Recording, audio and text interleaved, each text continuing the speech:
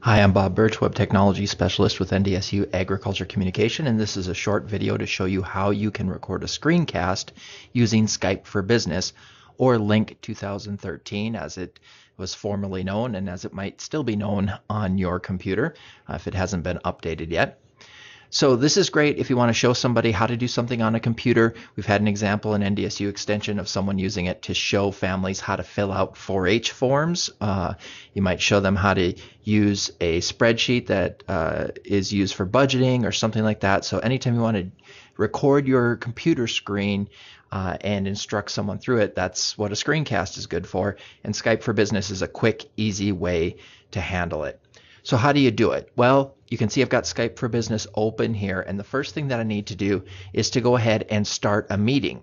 This is going to be a meeting that has only me in it, and the best way to do that is to go ahead and click this little arrow right next to the gear here, and that'll give you our menu here, and we can choose Meet Now. And our meeting opens up. We'd want to join that with full audio and video so we can share our screen and also share our voice as part of our screencast recording. Now I've already got a meeting open, so I'm going to cancel this one out and drag this one over here so you can take a look at that. So now that I'm in my meeting, the next thing I want to do is to start presenting. And to do that, I'm going to click this little screen button here. It's the present button, and it'll give me some options. I can present my desktop. That's what I'm doing right now. You can see my whole desktop, or I could present a program, and I can choose from the programs that I currently have open on my computer. And if I do that, then the presentation will just focus on that program. The downside is if I want to switch from one program to another, say I want to show a web browser and then I want to go back and show Excel, I won't be able to do that. Then I'd want to be presenting my desktop. Once you're presenting, you might want to take a look at a couple of things here. Let me get things out of the way here. One is your screen resolution. And the idea is to have the best screen resolution for a recording. And remember that the recording, when people watch the recording, it's probably going to be in a smaller window than your entire screen. So I've got a relatively big screen connected to my computer, and so my screen resolution is pretty high. So I'm going to adjust it. And to do that, I just right click on the desktop anywhere and choose screen resolution. And you can see here mine is set to 1920 by 1200. And for me, and you want to probably experiment with this yourself on your own computer, for me, I think the best screen resolution for a screencast is 1280 by 800. It's sort of the balance in terms of things are big enough for people to see on the recording, but they're not, they still look pretty sharp and pretty good. If I went all the way down to a low resolution like 800 and 600, things would be really big, but they also would not be very sharp. So I'm going to choose 1280 by 800 and click apply.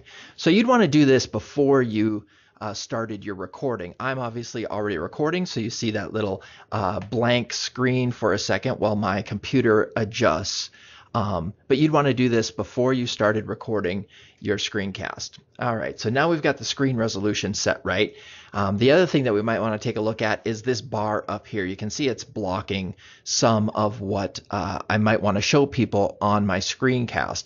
And so to get rid of that, it's really pretty simple. All you have to do is come up here and click the little pin here. And once you do that, if you mouse off of it, it disappears. And so now you can see the whole screen. All right, so we've got our screen resolution set, we've gotten rid of that little bar, and we're ready to start our screencast. So what we have to do is start recording. And to do that, you want to be in your Skype for Business meeting here and click this little button down here in the lower right. That's more options. And then you can choose start recording. I don't have that option because I'm already recording, but you will if you're not already recording. And once you start recording, it's going to let you know, hey, you're recording, and then you can start your screencast. All right, so now we've gone through our screencast and we're ready to stop recording. We can do that simply here. Just click stop recording. I'm not going to do that because it would end this screencast. And once you've stopped recording, in order to get your screencast, what you're going to do is use this same button again and go to Manage Recordings. And what that will show you are any Skype or link meetings that you have recorded on your computer. And you can see the one that I'm recording right now is still processing. And even if I stopped recording and ended the meeting, it's going to take a few minutes for that to process depending on the length of the recording. But you can see I have some that I completed earlier here. So any of these I could click on and then go ahead and play them, make sure they look the way that I want them.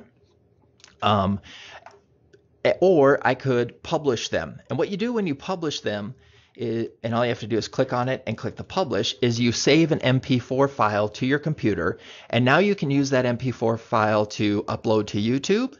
You could upload it to Vimeo. You could add it to a Facebook post. You could email it to somebody. You've got it in a video file format that you can actually share. So click on it, publish it, save it to somewhere on your computer, and then you can go ahead and share it.